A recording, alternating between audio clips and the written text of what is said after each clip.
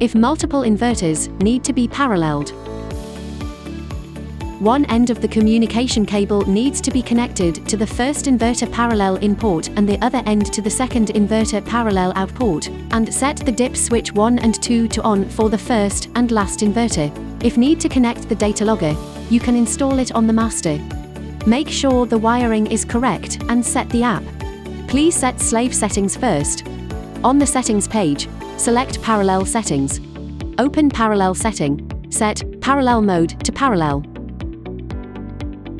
Set the address ID to 2 to 6. Set the manual set to slave.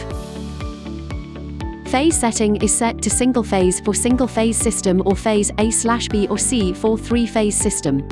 Set number of inverters as the number of inverters you need to parallel. Set the parallel sync to locked. The parameters of the master will be synchronized to the slaves, and slave settings are not required. Master settings. Set the address ID to 1. Set the manual set to master.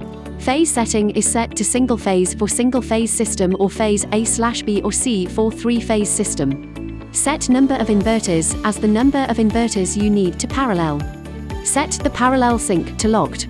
The parameters of the master will be synchronized to the slaves,